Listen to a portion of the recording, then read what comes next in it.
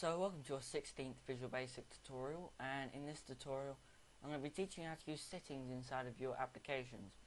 And what settings are is they're basically like variables, except they're better. They'll store the value even once the program has been shut down, even once your computer has been shut down.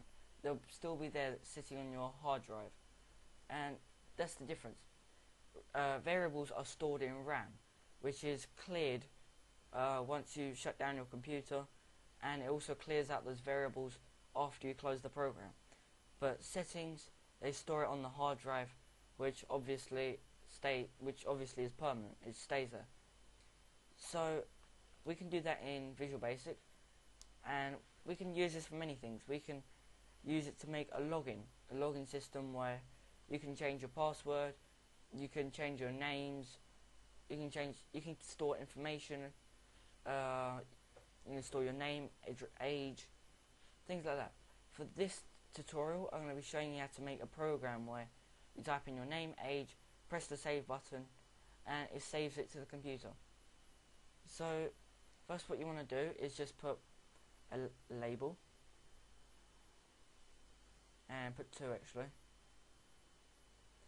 and put 2 text boxes.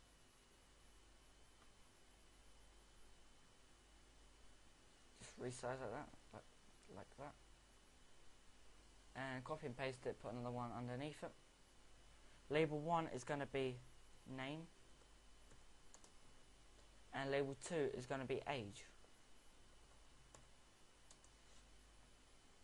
And then we're going to put 2 buttons. Just copy it and paste it, put it underneath, and resize that. Button 1 is going to be save, and button 2 is going to be read. So basically you press that button, it saves it to the hard drive, it saves the settings, and then read, what that will do is it will basically pop up with a message box saying your name is Neil and you are 13 years old, or something like that. So there's our form. Just change the text of it, change this to settings, don't really know what to call it, and this is text box 1 and this is text box 2. So double click on the save button. That's what we're going to do first. So what we're going to do here is we're going to do my.settings dot name equals text box 1.text, and what this basically means is my.settings, so basically check settings, and the name of the setting is name. We're going to set that value equal to text box 1's text, and the reason we've got an error here is because we've got to declare these settings, and you can do that by going up here to project, Windows Application 1 Properties, or whatever you named your project, settings, and in here we've got like a database. And if you've done databases like Microsoft Access or something like that, this probably looks quite familiar to you. So just change the name to name, go down, and age.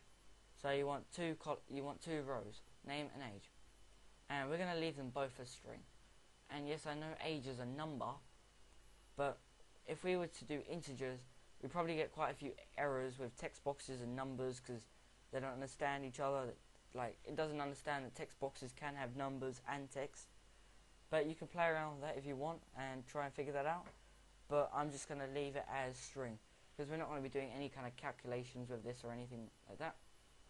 So that's that done. We leave the scope as it is and don't put a value in. So close this, press yes, and you see that error has gone now. So I've already explained what that is, so just copy that and paste that underneath, and change this one to age equals text box 2.text. So again, change the age setting to the text in text box 2, which is the age text box. So now under here, all we need to do now is save the settings. If we don't put this last line, then the settings won't be saved and they won't appear or anything. So all we have to do is my.settings.save. and that will just save them. So if we run this, we won't actually see anything for now.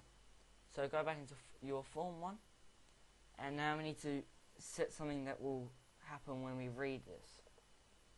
So here what we're going to do is we're going to just do message box,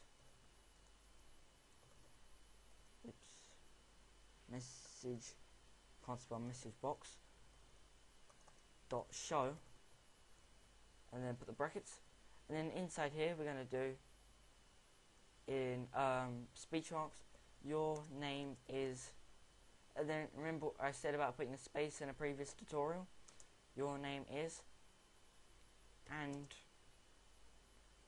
name, sorry, and my dot settings dot name, and here we're going to put and you are, and then put the and sign again, my dot settings dot age, and sign again, years,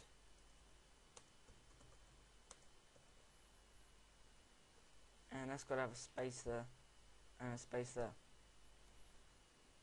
and put a full stop at the end here. So that probably looks quite confusing, but it's not. Basically just put your name is, and then the name that is stored in that setting, and then these brackets, I don't think you actually need these brackets here.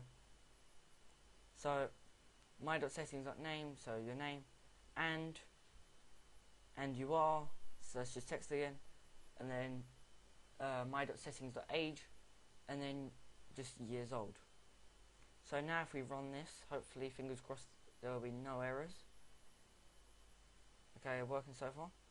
So we can just, if we try and press read, your name is, it's just giving you, it's not really giving you anything because we haven't got any settings. So just press OK to that.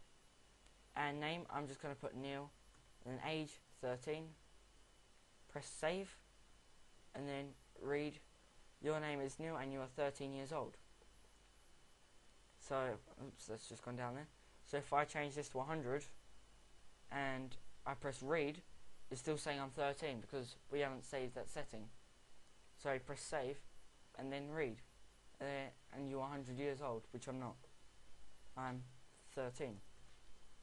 And save that, read.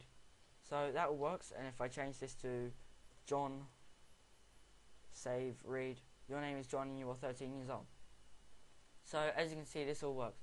But I just saved that as John and 13. And you see I just closed the application there. So if I run this now, and I press read, your name is John and you are 13 years old. That has still been stored. So I'll show you that again. So I'll put Neil, 13, save, read, your name is Neil and you are 13 years old. And then I completely closed out that, as you can see up here. Run it again, read, your name is Neil and you are 13 years old. So as you can see, the settings are staying, and if I were to shut down my computer, which I'm not going to, and then restart it, those settings would still be there. So that's how to use settings inside of Visual Basic. Don't forget to comment, rate and subscribe, and I'll see you in the next tutorial.